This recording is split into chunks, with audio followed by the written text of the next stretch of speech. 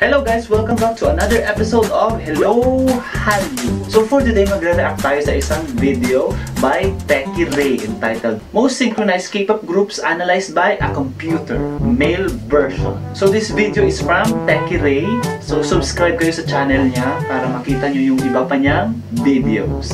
So kita naman natin na Techie is a computer programmer. So ang ginawa niya is gumawa siya ng isang program na mag-a-analyze kung gaano ba ka-synchronize ang isang K-pop group. Ang galing ha!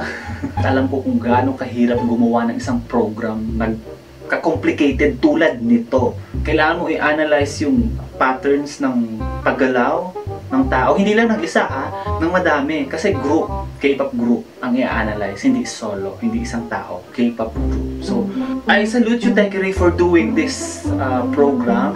And again, as disclaimer from Techie, calculated lang to ng machine and walang bias dito. Now, I know yung mga K-pop fans dyan, hindi magpapatalo na, ay, yung group nung ito ang pinakamaling, ay, ito yung pinakamaling. Kumbaga, this is just an experiment for Techie. Ginawan lang niya ng program para i-analyze kung gaano ka-synchronize yung grupong to. Iba pa rin syempre yung nakikita natin sa pag-calculate ng computer. So, do not take this video out of context.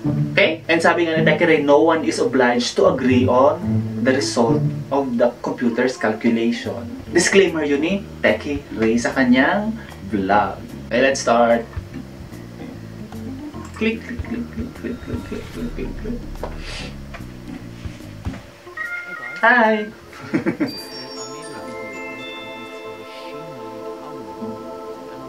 Machine learning algorithm.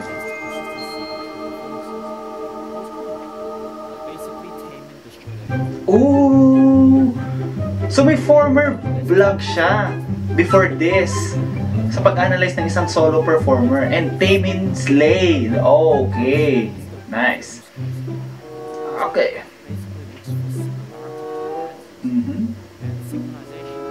Okay, so dinefine niya yung meaning ng synchronization.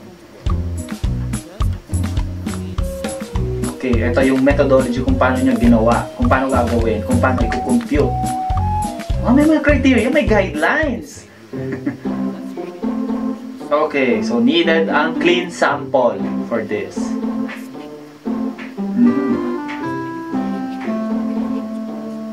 Okay. Okay, okay.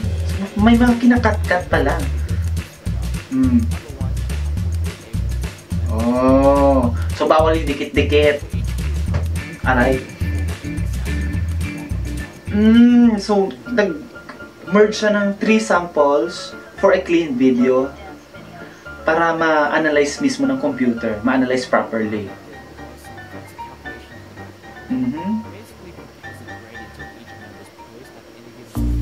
Okay. Ay, naku, hindi ko yung check. Puro math.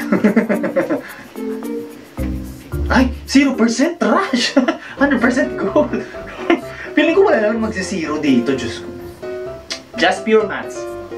Just pure math. Okay. So, ayan yung summary ng criteria ba yun? 5-member groups. Nag-start sa 5-member groups. Shiny! Yes! So, nag-start siya with Shiny. I think ito yung mga linigay niyang sample para i-analyze ng computer.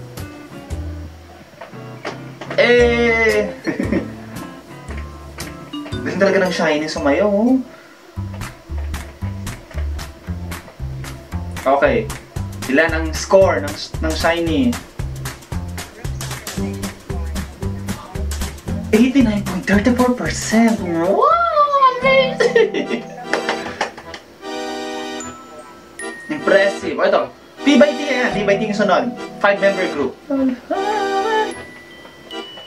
Yeah. Sige, ito yung mga samples na pina-analyze niya sa computer. So talagang kinat niya yung mga videos. Wow! 93! Wow! Galing ng P/T ha? Okay. Okay. Okay.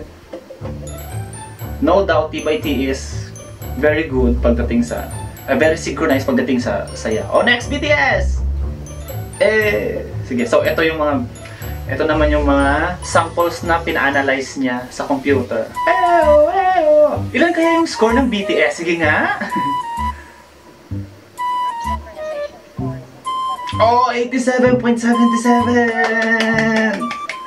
Outstanding! Fantastic, tama. Okay, next. Oh, got 7! 7 members na to. Got 7! Hello sa mga agases dyan. Hey!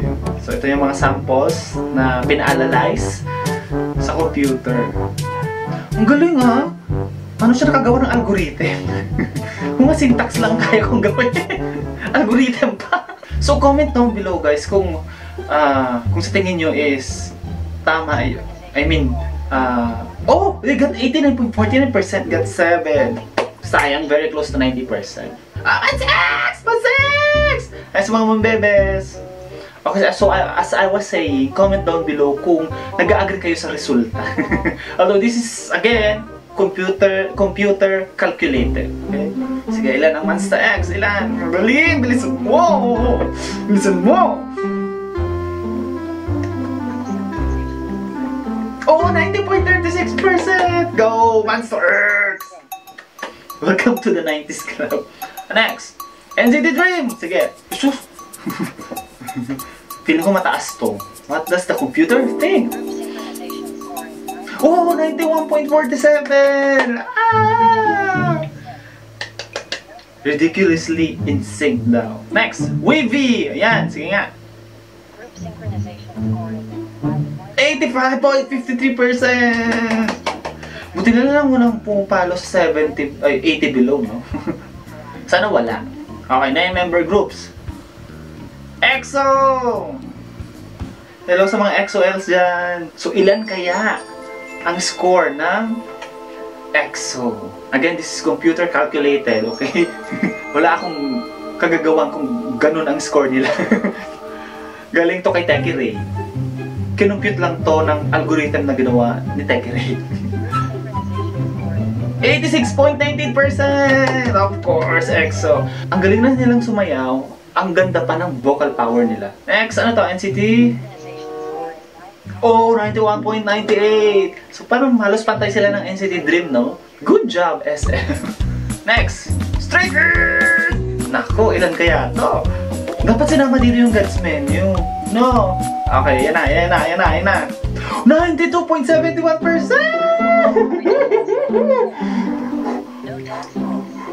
Okay, 10 members plus. Okay, 17. Sige, tingnan natin ilan. Sige. Diyos ko, ito ha. Yung algorithm mo, Techie Ray, dapat accurate.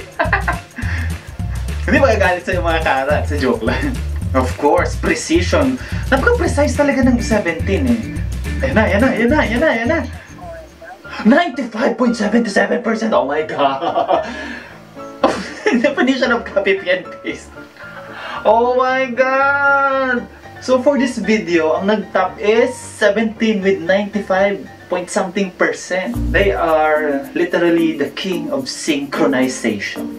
So as I've said, yung resulta nitong vlog ni Techie Ray is just calculated via the algorithm that he made. So please do not take this out of context, okay? So calculated lang naman to ng computer. The best naman talaga lahat sila. Accuracy ng result ng algorithm ng Techie Ray, sa tingin nyo ano?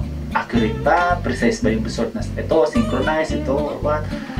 Well, kasi nakita nyo yung mga videos, kinat niya. Tsaka, as stated dun sa criteria, dapat walang may natatakpan, and tapos something about the transition. So, I think, siguro, sabihin natin nasa 60% accuracy yung algorithm ni Techie Ray. Kasi nga, siguro dapat yung full, yung rini-read ng algorithm, hindi lang yung cut lang. Parang ang, ano naman, parang unfair, kumbaga.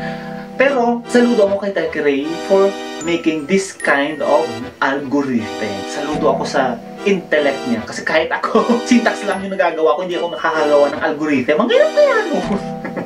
Pang high level programming na, hindi ko kaya. Hindi ko carry, sorry. Hindi ko carry. So, Techie Ray, you're the best dahil ang galing mo dahil nakagawa ka ng ganitong algorithm. Okay, so comment down below guys kung anong masasabi nyo sa resulta nung vlog ni Techie Ray about sa most synchronized group. So, comment down below kayo guys. Comment down below. Okay lang yan kahit negative or what. Just comment down below kasi gusto namin malaman ang inyong mga saloobin. Sayang wala yung SB19, no? Sana isama din ni Techie Ray yung SB19. Anyways, may part 2 pa naman yung most synchronized K-pop boy group analyzed by computer chore value ni Techie Ray. And hopefully, kasama din yung SB19. So, for the part 1, ang most synchronized according to Techie Ray's algorithm is 70! Parang nanalo sa lotto. Parang nanalo sa sa isang award. And gagawin din natin yung part 2 ng vlog ni Techie Ray. And of course, yung most synchronized female K-pop group. Gawan din natin ng reaction video. So comment down below for your reactions. And don't forget to subscribe to Hallyu Albay's YouTube channel. Like and follow Hallyu Albay's official Facebook page. And this has been another episode of Hello Hallyu. Don't forget to share this to your friends and and like this video. So, kita-kits ulit sa susunod na episode ng Hello Hallyu. Bye!